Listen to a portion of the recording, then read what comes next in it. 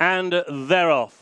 They race over 6 furlongs, and slow to begin was Fregola in the Tassels £40,000 EBF Fillies Novice Stakes. And the early speed on the near side is with Invincible Song, and she will lead up. However, faster down the centre of the course is Moose Star, who's giving a lead early to Hourglass of Light. Racing in 4th position against the rail is Flaming Stone with a half mile to go. She's racing alongside Patsy Snugfit. Then working towards the centre is Nana, and she is alongside the favourite Mountain Breeze. At the moment being ridden along at the back of the field, Cassandra Alexandra has now dropped back to last. Last but one is New Charter. The slow starting Fregola is now last but 2, but they're still very tightly bunched. They go past the bushes with 2 furlongs to go, and towards the near side Invincible Song still has the lead but is wandering under pressure. Down the centre of the course with the red noseband is Moose Star. Then the favourite Mountain Breeze picking up as now they meet the rising ground from a long way back. New Charter now begins to fly home, and they're inside the final half furlong. Mountain Breeze has got the lead, and now she begins to clear away. She's going to make it 2 out of 2, and Mountain Breeze wins. In second was New Charter, and in third the early leader Invincible Song.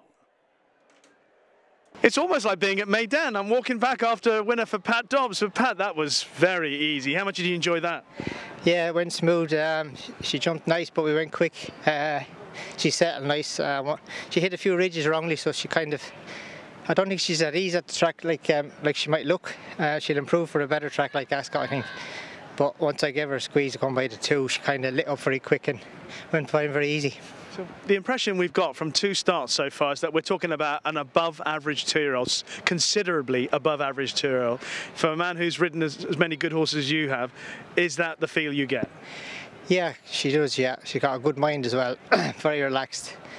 Has a turn of foot, travels, it's everything you need in a decent filly. And the 6 furlongs seems to be her trip, so if you're thinking of Royal Ascot targets, that's the Albany. 6, yeah, 7 even. I don't think she'll stay, yeah. She's got a good head on her, she relaxes, and she's got that turn of foot that many don't have.